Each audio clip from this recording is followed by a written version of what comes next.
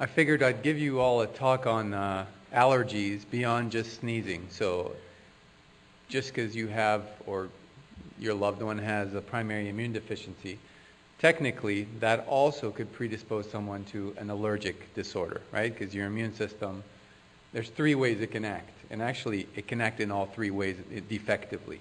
One is immune deficiency. You just don't have enough ammunition to beat down your bacteria, virus, or fungus. One is overactive immune deficiency, so it starts picking away at home base. It's bored of stuff outside. It's autoimmunity, right? Which you're at an increased risk if you have an immune deficiency. And the third one is going, yeah, I got this one. It's misfiring into the trees, pollen, into the plate, food, to the street, cat, dog, right? So it's allergy.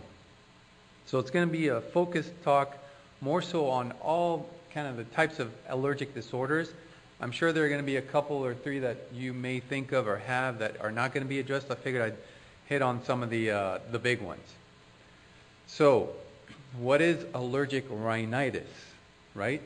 That you could see this gentleman here doing the allergic salute. We call it the allergic. Yes, how are you? You know. And usually with this, you will see a crease in the nose, a nasal crease, and you'll see that a lot in kids. And it's prominent during sunny weather, so summers. Why? Because if you have a fold or a cut or whatever, you know this. The first thing a dermatologist will tell you, and a pediatrician should tell you too, if you have a cut, don't go out in the sun for the next 6 months, so that your skin completely heals, and that edge that's open is now covered, so you don't look like you cooked chicken basically and turned it white from flesh. So same thing here, you'll see a crease in kids or adults' noses, and you can tell they're doing this a lot because they got that semi-permanent wrinkle at this point, which will go away with correcting the allergen. So this is, now, you guys are all experts in IgG, right? Immunoglobulin G. Wow, I call that the Secret Service. Now we're in D.C. I'm going to have helicopters flying with this kind of face profile. So IgGs are kind of like your Secret Service. They're inside the house. They're protecting you. All right? Outside of that, and I'm belittling the immune system, you got your IgAs. Those are your gardeners. Gardeners are still going to be a bit of a deterrent for kids who are going to throw eggs or, graffiti your house or whatever. But they're not the greatest fighters. They're kind of out in the mucous membrane. IgE is a nuisance because it's the guns you did not hire. It's going after silly stuff that it's misrecognizing as bacteria, virus, fungus. Okay? So it's an IgE-triggered reaction, usually after exposure to an allergen. And the constellation of symptoms, at least for allergic rhinitis, mainly include itching, sneezing. Sneezing is actually a neural reflex. Rhinorrhea, or runniness of the nose, usually posterior and or anterior. If you hear someone say, especially as they get a little older, I'm just getting a drippy nose, that could be a non-allergic rhinitis, vasomotor rhinitis, especially if it's triggered by newspaper print, being next to a printer, cleaning agents, all right, or cold and hot, coming out of the shower. That's kind of oh man, I just cannot control the drip. And usually there's no, I'm seeing the 30 and over people going, I think you have it. No, I think you have it. You annoy me with it. No, you annoy me with it. So that's usually a non-itching, because it's got no histamine release, drip. So here you got to think it could be itching, your palate can itch, your nose could be congested, and a lot of times you're going to have eye involvement. Why? It's probably hitting you in the eye, the allergen, but you also have a nasolacrimal duct, which if some of you have done the opposite, put a funky eye drop, you taste it. Why? Because the nose and the eustachian tube empty out into the mouth. All right, so if you've got that inflammation, if you're sick or with allergic rhinitis, and you're like, it's getting in my ears. Oh, when I do that saline rinse, it gets into my ears. It's not going to get in your ears. It's the sensation. That's why you have a specialty called ENT, ear, nose, throat. Because all those nerves end up running together like a big coiled cable up to the brain to send a sensation of, this is coming from ear, nose, throat. but it's not telling you which one. You usually translate it to, I got a sore throat. Oh, it's in my ears. And then if you correctly say it, it's my nose. All right? Now, statistically, it's the second leading cause of chronic disease in the U.S. I mean, in medical school, when I thought about doing allergy, my surgery classmates, ones who were like, you want me to spot you in the gym? I'm like, no, I haven't put the weights on yet, but it's okay. Those would be like, this is a wimpy specialty, allergic and allergies. Yeah, but when it's impeding on your performance, say you're a speaker, you got business meetings, right? And beyond that, where you got so much pooling of allergic fluid that it translates into sinus infection, then you have an issue with morbidity, right? And it's taken away from your productivity. So the prevalence is definitely increasing. Why? I'll show you reasons in a second. And in some surveys, you will see that almost 2/3 of patients consider the symptoms to be moderate or severe. So it's serious enough that the patients are coming to the doctor and saying, please get rid of this thing or I'm going to throw my nose out. And then, I said funnier stuff than that. I can't believe you guys laughed at that one. 20% of patients believe that their healthcare provider is not taking them seriously. And I agree with that consensus as well. So in Allergies in America, which is a huge survey, when they looked at what are your most bothersome symptoms, and number one actually was my eyes. My eyes are watery. But again, it's this bad song and dance that the nose and the eyes are doing. And that's followed by facial pain, which I take that one seriously because guess what? For those of us who are not in the immune deficiency diagnosis, those patients will say, I got an infection in my nose, I got an infection in my sinuses. And they keep going to the ENT and coming back being told that, listen, I scoped them, I scraped the mucosa, biopsy, all this stuff, CT scan, everything's clear. But yet they've got this sensation of facial fullness and pain that's driving them nuts. So that's pretty much number two. Repeated sneezing with that young man, I don't know what his name is. Look, hey Thomas. He's like, yep, that's me. And I stopped sneezing.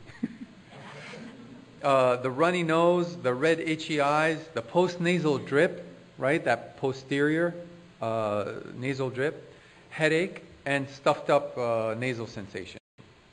So what are the allergens? For those of you who are new to this, I think most of you, who here is from the Midwest? Okay, so you're familiar with ragweed. Oh yeah. That's actually the latest one to pop out during the year. In a calendar year, first you'll get usually mountain cedar popping up pretty early. And that's why the experiments are done with mountain cedar, all right, in Texas especially, because there's no other pollen in the air yet, usually around February.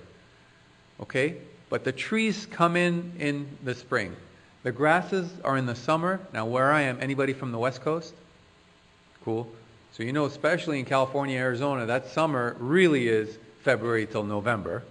So grasses proliferate. They think, oh, it's time to reproduce. So they're pollinating everything in the air. And like I said, the weeds are in the fall. Now, when are they pollinating? Is any time of day the same? So one of the biggest advice pieces that I'll give is try to keep your windows and doors closed at dusk and dawn. Because these green life things out there, they're alive and they're thinking too. They are throwing up their pollen at dusk and dawn. Why? You don't see trees walking over and mating with another tree, right? Grass going, woohoo, grass party. No, they're stationary, so they got to catch wildlife, throw the pollen on them so that they'll go crossbreed. Right? The squirrel, the bird, they're not hanging out at high noon or midnight. They're actually going home or going to work, just like we are, but at dusk and dawn. They actually have a little longer hours than we do. All right. Another prognostic cause here, which I call the amplifier. It's the instigator and the amplifier. It's not an allergen per se. Is the lovely fumes that were increasing in the air with human advancement. So smog and particles in the air. How do those work? They act as adjuvants. Much like a vaccine, if I gave you pertussis vaccine, pertussis bug, it's not a great immunogen. But I throw in an adjuvant in that, much like if you guys know the difference between pneumococcal vaccine and Prevnar. So Prevnar has an adjuvant component to it that says, all right, let's do this song and dance in a heavier way. Recognize me, right? That's what this one does. So polluted areas, you'll see a lot greater, and that's part of the reason we say the rate of asthma has really doubled in the last couple of decades. And so we think of allergic rhinitis as kind of, just an itchy nose or whatever, and Jimmy or Joey or Josephine are going to be fine. But it's actually interlinked with otitis media, or the middle ear infection, sinusitis, and asthma. And so let's look through some common allergic conditions. And I put this picture up there because I also like to differentiate between angioedema and urticaria, or hives with swelling, versus just swelling, which might be something else. So here you could see a kid with a swollen set of lips, redness and splotchiness, most likely probably drank or ate or got injected with something that's allergenic. Okay, so one of the earliest things you'll find right after the newborn period is milk protein allergy. It presents in the first couple of weeks of life after introduction of cow milk protein, and it could act in a couple of ways. One is allergic, and one is a toxic enterocolitis, where you'll have some bleeding actually, and once you stop the allergen or the toxin, you'll see a reversion to health. And essentially, to differentiate this, you can ask your pediatrician or allergist to actually do component testing. So usually we say skin tests are really good at picking up allergies, but some of the blood tests have gotten so good that we can actually tell if egg allergy for you might be just a no-no because you're reacting to both the cookable and changeable part and the sturdy part, versus for you, you could probably eat cooked eggs, into a cake or whatever, but just don't eat scrambled eggs and lightly, runny eggs. Okay? Milk, same thing. Wait, why'd you say okay for him? He's like, yeah, okay, I'll do that. You're like, okay, we will. And then from there, there's a huge movement right now, and I didn't want to go into it just yet because none of these are FDA approved or past the phase 3 studies yet. Desensitization and tolerance for foods. So there's a huge movement right now looking at peanut specifically, and how can we tolerate this? And actually, peanut has component testing too. So you should always ask about, shall we do component testing? So for peanut, actually, I can actually predict to a 99% confidence that you will only have blotching around your mouth, versus you best not eat it because you'll end up in the ER or worse, based on what components of peanut you're recognizing. So if it's parts of the peanut, for instance, that are common to other plants or other nuts or soy, it's almost like saying, I kind of hate that whole category. And you're not going to be just a specific hater, in which case it would be a component that would just give you a little bit of blotchiness around the mouth. Versus, oh no, I hate that thing that says it's peanut about it. And that could spell disaster. And I put in muffin therapy because one of my fellows that was 2 years behind me, who went to Duke, actually worked on desensitizing kids to milk by essentially cooking it at high heat into muffins in growing concentrations and giving it to the kid and having them induce tolerance. The same kind of stuff that we're doing on the peanut side and eventually egg and other food components. Okay, atopic dermatitis. Funny enough, this one we used to think starts with a food allergy for a kid and then develops in this cracked, itchy, oozing skin condition called eczema, but allergic eczema, not contact dermatitis, right? Contact dermatitis is like you got an earring with nickel in it, a day or two later, and a good amount of sweating and moisture, it starts flaring up just in that area, all right? Atopic dermatitis has a pattern. In the newborn period, usually it's the cheeks, As they get to be toddlers, I call it the Macarena. So it's all the flexor surfaces, right? Behind the knees, in the elbow creases, maybe around the neck, all the hot areas that are pressured. So now we believe that it's actually atopic dermatitis that starts and makes the kid susceptible to food allergies. Why? Part of it, just part of it is, and I always like to think, allergy for dummies, because I have to understand it first. Food is supposed to go in through the mouth, get digested, processed, right? Nutrients, all this stuff, and go down an intact alimentary tube. Thanks to all the shenanigans we're doing in life, and I'm not going to go and blame one particular industry, our food has changed, our air has changed, our water's changed, right? So now our skin's cracking. What you're seeing in that kid on the right is probably a picture of what his or her intestines look like too, but we don't see that. And the kid's not going to complain, I've got itching in my esophagus or my intestine. There are no sensation, there are no nerves there to report back itching. But on the skin there sure is.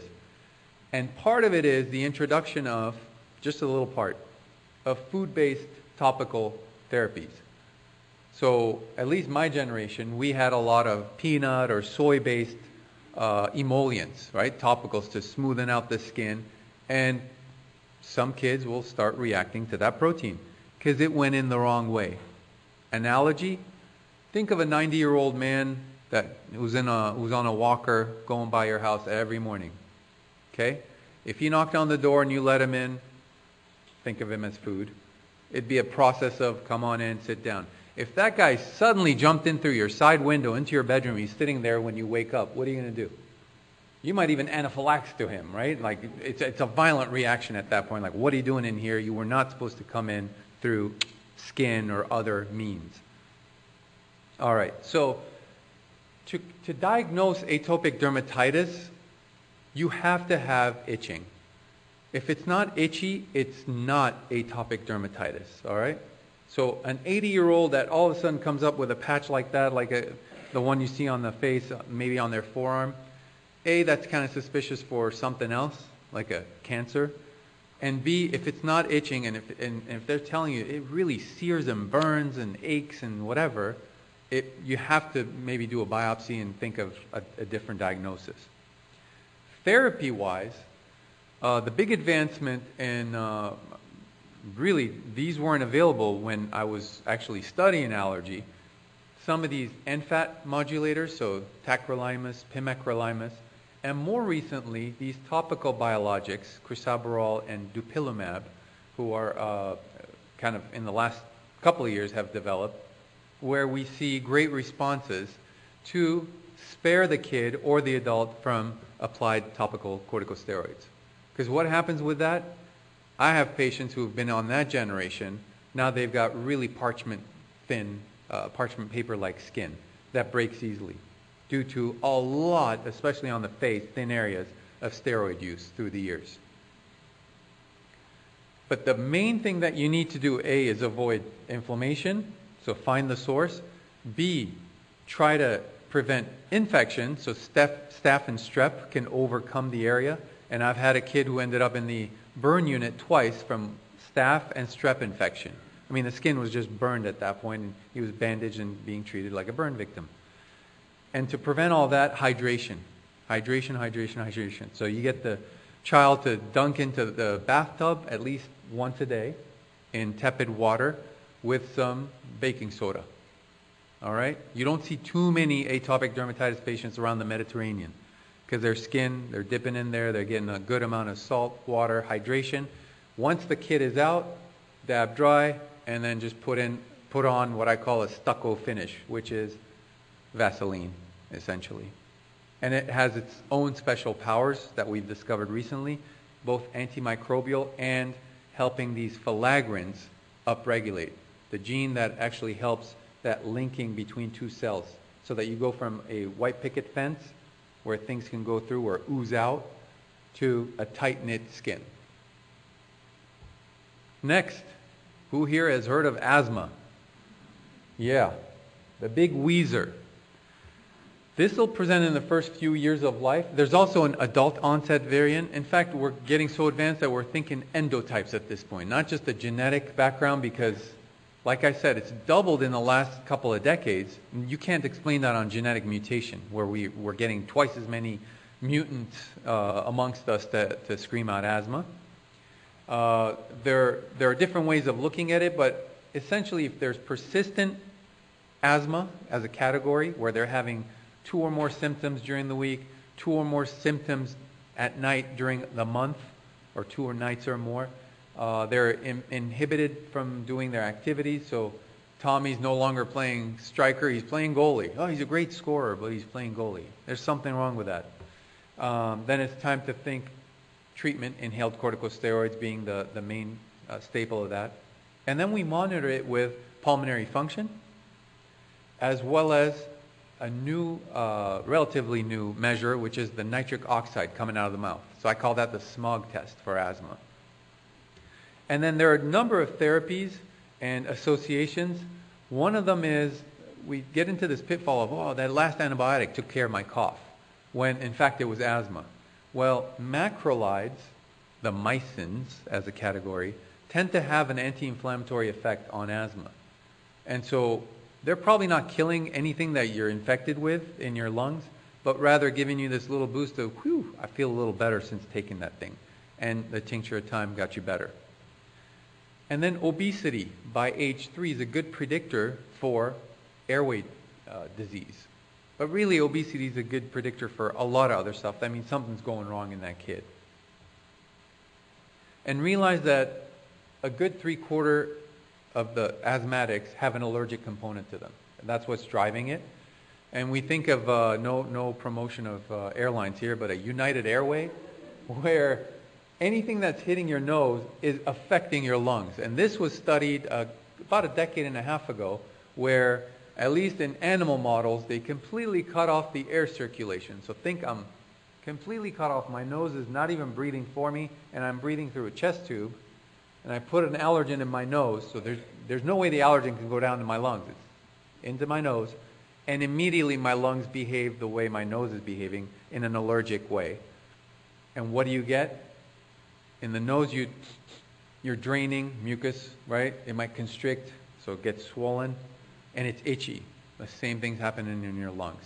The cough, it's driven by neural reflexes, the nerves, and or the mucus overproduction, because your lungs going, let me wash this stuff out that you're throwing down my tube. And that's actually a protective factor to make mucus. Hey doc, I get congested in my lungs. Yeah, that's because you're normal. But what you're having is not normal. All right? And then the hygiene hypothesis. So this is where, because of vaccination, which is a good thing, not picking up stuff off the ground, which may not be a good thing, right? You've heard of the Swedish moms study a couple of years ago, where their kids had a lot less allergy. Basically, they pick up something off the ground that fell, put it in their mouth, and give it to the kid. What's that doing?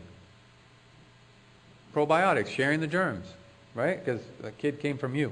You got the same germs, at least for the next few months.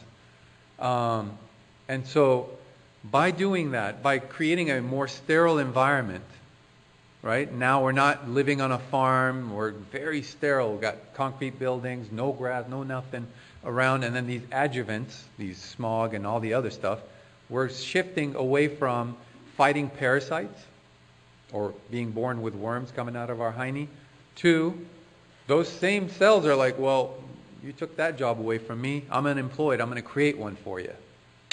I'm going to be an allergen fighter. Make sense? So they've shifted to, I got to do something. I'm good at allergies and parasites. Since there are no parasites, let me be a great allergy fighter for you, even though you don't need it. So that's the hygiene hypothesis. And then even adults who go to an urban environment, who grow up on a farm, at least for their first decade or so, have a protective effect from that farm life, because they're inhaling cow manure particles, hanging out with the dog, right? All this stuff with a lot of it, not just a tiny amount like a cat in an apartment, but actually a flood of animals. And then when you look at these changes, what's disturbing is you start making some fixed changes. So your nose, your lungs actually start getting less compliant. And some of the changes might be irreversible. So it's best to prevention, as we always say. Now let's shift to otitis media. The one you'll hear in all the other sessions has to do with, immune deficiency. But the one I'm also going to point you to is one your neighbor might have, and you might say, well, make sure you don't have an immune deficiency. Check those pneumococcal titers, right? If everything's normal, don't give up, especially if it's a kid who's older than, say, 6 years old, because when you're born, your eustachian tubes is pretty parallel to the ground. So guess what's going to happen? As you get inflammation and so on, well, it starts pooling back towards the ears, you get an infection. As you grow older, where I am now, it actually slants down. So you actually drain better into your mouth. So an ear infection, a middle ear infection in, say, a 15-year-old is not normal. Okay? So they should be worked up for an immune deficiency. But an ear infection in a 1-year-old, if it's not an immune deficiency, it could very likely be an allergy to food, for instance. And so when you take that food protein away, you get a lot of improvement. Now, an elephant in the room, and I'm not talking about the photographer who was trying to take pictures of me. Everybody just look at him and go, ha, yeah. Allergic bronchopulmonary mycoses. This was formerly known as, and I left it that way, allergic bronchopulmonary aspergillosis, because we thought it's only that strain that can actually give you this picture. This is where you've got an allergy to mold spores, all right? And it's increased as a risk if you're a patient with cystic fibrosis or atopy. Why? Because you're the one that probably got a lot of corticosteroids, and that predisposes you to this. So there's a 20% lifetime risk in an asthmatic to have an ABPM. And this is where you'll hear a patient say, oh, I'm coughing up, and then brown mucus plugs are coming out, like a little brown plug. Well, that's mold, essentially, because you're allergic to it, and you're actually colonized most likely. And IgE testing for those patients will actually help us determine that that's what's going on.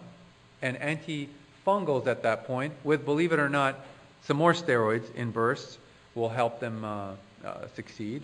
Otherwise, it can lead also to permanent lung damage. Who here has heard of EOE or EE? You have? All right, cool.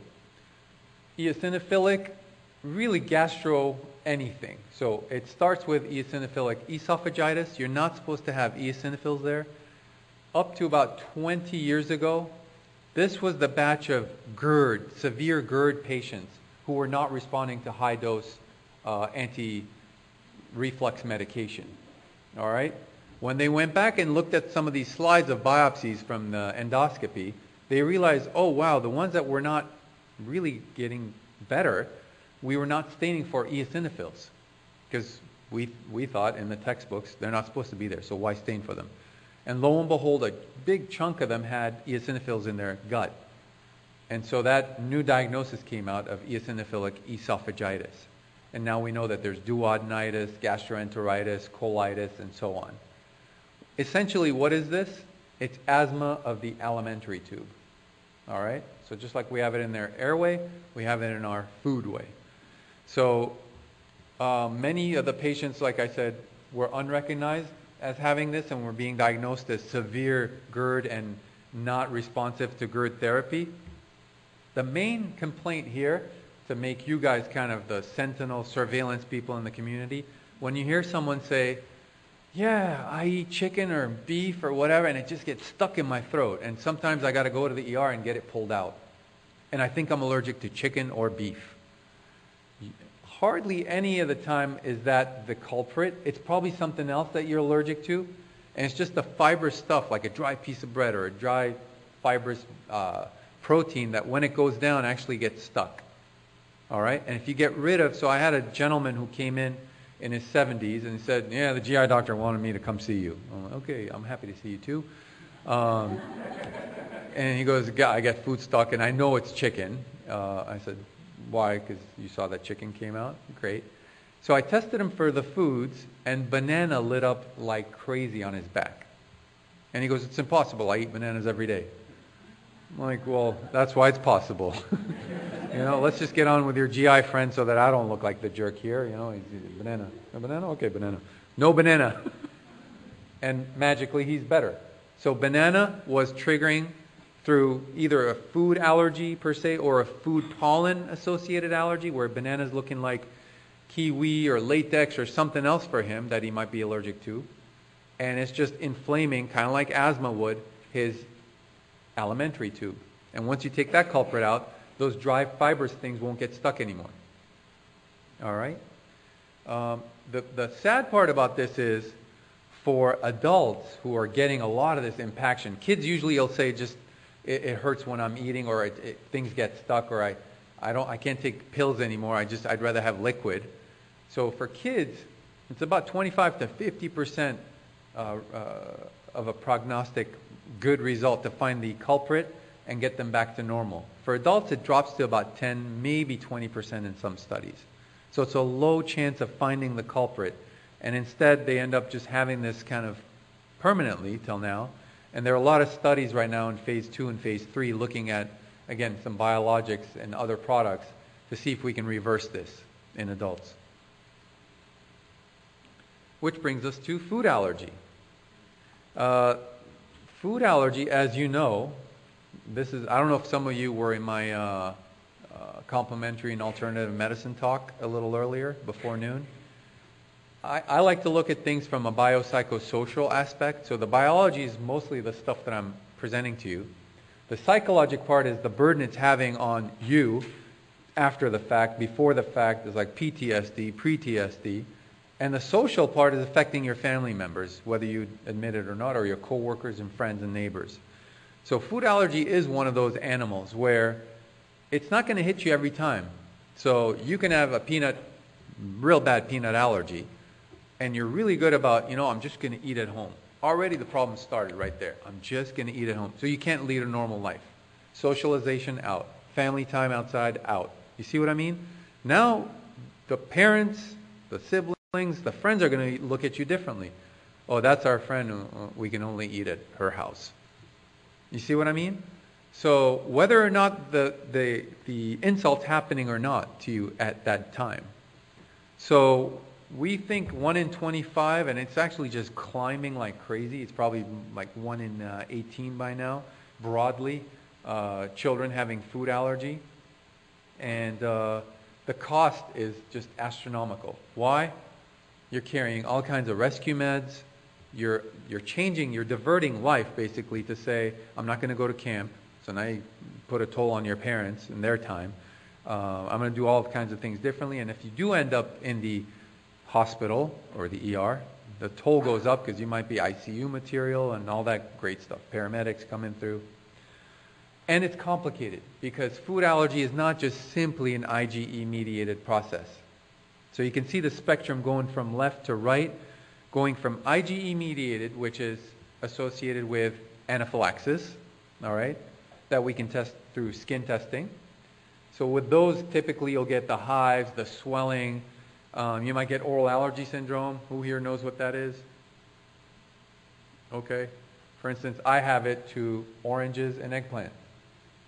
But good raw oranges and eggplants, right? If I go to a hole-in-the-wall Italian restaurant that's reserving, not that any of the DC ones do, but reserving their eggplant parmesan 2-3 times, it's been known to happen, I'm not going to register it. But if it's a fresh cut eggplant, right, maybe partially dipped or whatever, or a dip with like a baba ganoush or something, it's going to tingle. But that's about all it's going to do. Maybe tingle from edge of the mouth to midway to the throat. Now we think there's about a single-digit % chance lifetime at best of carrying on deeper, but it's usually pretty self-limited. So that's in that IgE-mediated part 2. When you go to the way right, you're looking at non-IgE. So remember what I said about the food protein induced enterocolitis with the milk in that 2-week-old, where they're just bleeding and having similar reactions to an allergic milk patient. Those are so you could test them and see that, wow, they're not allergic to milk. Why is this happening? It's time to think, could this be food protein enterocolitis? And then in between, you got a mixed bag. Eosinophilic esophagitis is in that bag, where it's got an element of immediate allergen and potentially delayed or toxic reactions to foods. So is atopic dermatitis. So yes, we do skin tests for an atopic dermatitis patient to see if there's an immediate allergen that we can take out. But just because we can't find one doesn't mean that there's not one that may react 10, 14 days later. Think poison oak, poison ivy, right? You scratch yourself. Woohoo! Well, you wait for 10 days or 14 days later, you're going to get a gnarly rash. The same concept with some foods or internally taken medications for some people, where it's a delayed reaction. And all the antihistamines in the world won't help that. You know this from the woohoo party, or woohoo, I'm hiking and getting scraped with poison oak or ivy. And so when you look at food allergy, eosinophilic esophagitis, milk protein is the most common allergen for those patients. For atopic dermatitis, about a third of kids will have moderate to severe atopic derm and have IgE-mediated food allergy, so it's a good idea to test them. For the food protein-induced enterocolitis, 50% of patients will react to both cow milk and soy milk. So that's a good thing to have in the back of your mind, where little baby Jonathan, we switched him from milk and he's still having soy issues. It must be his gut. Well, it could be he or she's getting a lot of food protein-related toxic reactions like that. Which brings me to the elimination diet. Who's done an elimination diet here? Okay. Have you tried eliminating the elimination diet? Good. Because guess what happens? When you take out major nutrients, say milk, now you're missing out on your calcium, vitamin D, phosphorus, and all the other vitamins. You take out soy. Not that I'm a fan of soy per se, but it has its own benefits as well. Eggs have some critical vitamin B12, folate, selenium, and wheat with its thiamine, niacin, all right, iron, folic acid. So if you start doing these blind, let's just do a 7-food elimination diet or a 12-food, the basic foods. Well, if it's basic, what's left to eat, right? You got to be careful with that. And coming back to allergic rhinitis, now we're going to focus back on, I think, why you guys came here, the old allergic salute. When we look at this patient, so you could see him, right? You're all as capable as I am of detecting what's wrong with this guy. Blurt out a few things. I want 3 bad things. Nose crease, swollen face, eyes are blurry, and under the eyes? Exactly. Eczema. Okay. Did somebody say he's got a bad haircut? No, it's chopped off there. Don't make fun of the guy. He's volunteered his picture.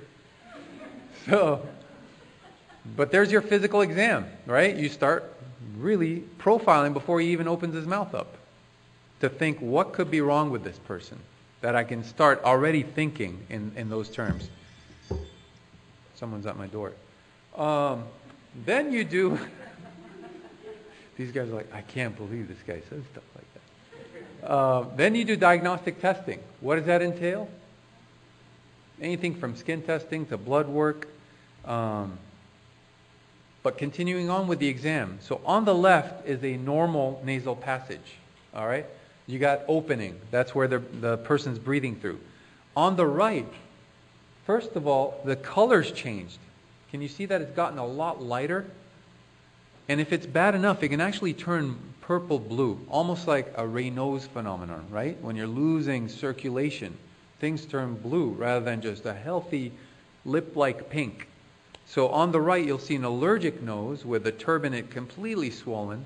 And guess what? This guy's going to be a mouth breather all day. All right, this guy, or if it's a woman. And so, A, you'll hear it from not just the spouse, but maybe the neighbors. Like, I can hear this through the wall. And B, it's not good for the heart to be breathing that way and putting that much pressure on through your mouth.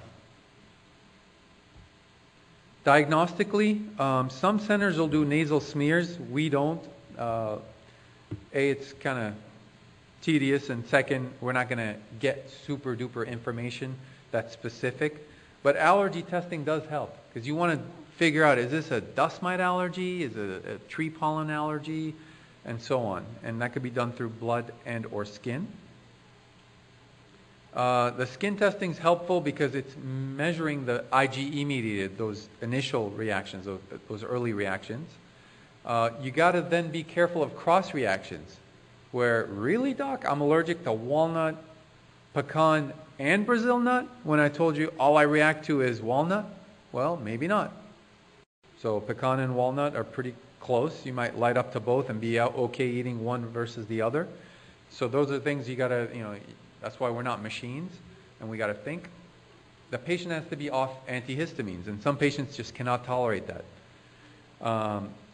Word of warning on antihistamines, there's more and more data now that shows that there's a link with early onset dementia and cognitive changes with chronic antihistamine use. So that's not a good idea to use it for allergies, just, per diem, or to help you sleep.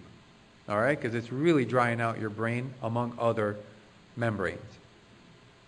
And then the other disadvantage of skin testing is you can't immediately test someone who got stung by a bee. You need to let a few weeks go by for that IgE to develop, for then to stimulate and see a response that they just got violently. And obviously with eczema, if someone's got eczema on their skin, you might get more false positives. Really, I'm allergic to all those things? Probably not, but it would have been nice if your skin was clearer when we tested you. Blood testing is good when you need to do this through the medication, so they're like, I can't get off the whatever antihistamine of the day is, so you can pick it up in the blood. And it's the first step usually following anaphylaxis, because if someone says, I anaphylaxed to penicillin, I'm not going to go right to skin testing first. I'm first going to check indirectly, do you have antibodies to penicillin? No? Then I might scratch you. Then I might do an intradermal. So stepwise and cautious. And if someone's got a high IgE, which in the IDF world, hyper IgE syndrome, you've heard of that? They're going to have some IgEs just out to peanut, trees, and so on. So you got to take those with a grain of salt and think, this person has so many IgEs, they're going to have some false positive ones or clinically insignificant ones. How do you treat allergic rhinitis? This might look confusing, but just think you've got an allergen that comes in, and on the left you've got an early phase response. So histamine's released. Hint, hint, treatment, antihistamines should work, and so will steroids, because steroids are kind of just let's nuke this thing. Way to the right, you'll see late phase responses, okay, with other mediators. Hint, hint, antihistamines will not work there. When is this significant? Think of the person that got a bee sting allergy, let's say you, the dad, just 10 minutes ago. And you had a reaction, your lip swelled, even though you got stung in the arm, okay? You're itchy. We gave you a bunch of antihistamines, and maybe even an epinephrine to open you up, because your throat felt a little pressured, okay? Antihistamines should work immediately. Now, what do I worry about? Almost up to 18 hours later, you might have a biphasic response, a second response that comes in. Usually that one is not going to be treatable with antihistamines. And that's why the ER doc will give you a shot in the butt of a corticosteroid. Makes sense? To really squash that secondary phase attack.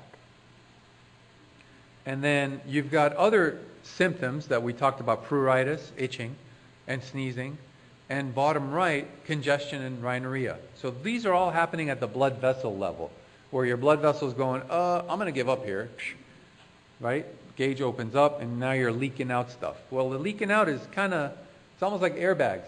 It's a cautionary system response that your body's having. And so for treatment, this is the next slide, you can see here where you can hit it with anything from antihistamines, like we talked about early on, to mast cell stabilizers at the top, leukotriene receptor antagonists, the corticosteroids, and then when you come back to the bottom, decongestants. Because decongestants are doing nothing to kind of heal the immune system. They're actually just symptomatic relief, saying, let me really tighten up the blood vessels to drive mucus elsewhere. How am I doing on time, by the way? That means, shush. No, I don't want to take questions. Let me end with this. How about that? Last slide. Immunotherapy. So we've had over 100 years of allergen immunotherapy, which used to be homeopathy. We still have homeopathic docs, Eastern medicine. I'm a proponent of both, who will give you a little bit of what you're reacting to. Until we found that IgE molecule about 40, 50 years ago, and Western medicine said, aha, I understand this, I'm going to patent this. Now it's understandable. We can measure the toxicity levels, the lowest minimum doses, and so on. And so immunotherapy has become a standard of Western allergy practice. And I think that is it. And I will end with thank you. This is a special thank you because, and these are all with permission. On the left is Michael and Wengar. Michael's the one that did the muffin therapy. He's holding a keyboard there. He's the shorter one. The middle kid, you might have heard of partial ocular albinism. No? So this child's parents, and obviously he's ballooned up a little bit with all the prednisone here pre-transplant. His parents are a bit darker, and their hair is a bit darker. And lo and behold, with recurrent infections, the pediatrician actually just did a simple blood smear in the office and goes, whoo, these neutrophils are ready to burst. Neutrophil disease? Normally you think either chronic granulomatous disease where you cannot make bleach. You have bleach bottles and you're like, they're empty. Versus Shiryak Higashi, where you got the bleach bottles, the caps won't come off. That's your neutrophil. Just keeps increasing with bleach. And under the slide, you'll see like big granules of the bleach busters. And to the right, dermatomyositis, juvenile. Looks like a peach, lung function, 40%. So I got a little foundation to give them music therapy in and out of the hospital. I will be quiet now and take questions. Thank you. As many as you can, but we'll do, I know there's You got it. a lot here. Yep. We're gonna call this the Robo Round. Yep. Okay. So your thought on organic foods and impact on PI patients. Don't get me started on that because I always say for patients who react to bread, for instance, I think I'm gluten celiac-ish. I'm like, have you gone to France? Have you eaten? I do that. When I go to France, I have some family there. I'll start my day with 2 croissants, have a baguette sandwich, something, and I'm not bloating. And here, I just, the minute I eat no offense to Panera bread, any kind of U.S. wheat, so there are genetic differences. And above and beyond that, organic, heck yeah, but the problem is, if I'm growing organic, which I grow some of my fruits and vegetables, but if my neighbor's spraying pesticides and so on, right, and I have the organic license, I don't know. I don't know what's on my plant anymore. Okay, so it needs to be a very global approach to say enough of these bad things in the environment. Does that answer whoever asked that question? So yes, the cleaner the food, the better. If you have allergies year-round and it is not good to take antihistamines, what do? You had to go there, huh? First and foremost, nasal saline rinsing. Go back to, you're kicking me out too? Come on, man, there's like 2 minutes left. Nasal saline, good for your mucous membranes, and it's the same salinity as your mucous membranes. Guess what? I'm going to defy that guy. I brought the presentation. I leave when I want to. 2 more questions. Having a pet dog is a good thing? Very good question. What I meant was you need to be born in the barn or get into the barn within 2 days. A lot of the animal manure and dander needs to hit you at the same time. Just having a small dog or a cat has been actually proven to be an allergen sensitizer. Lastly, if a child has a dress reaction to an antibiotic, is further testing needed? Well, DRESS is drug rash, eosinophilia with systemic symptoms. No, that's a completely different reaction that almost is ICU material and can end up with SJS and toxic epidermal necrolysis. So that's different from allergy. It is in the allergy world, and the allergist will come and consult for that. Cool? Am I in trouble? He's going to carry me out in cuffs now. Thank you, guys.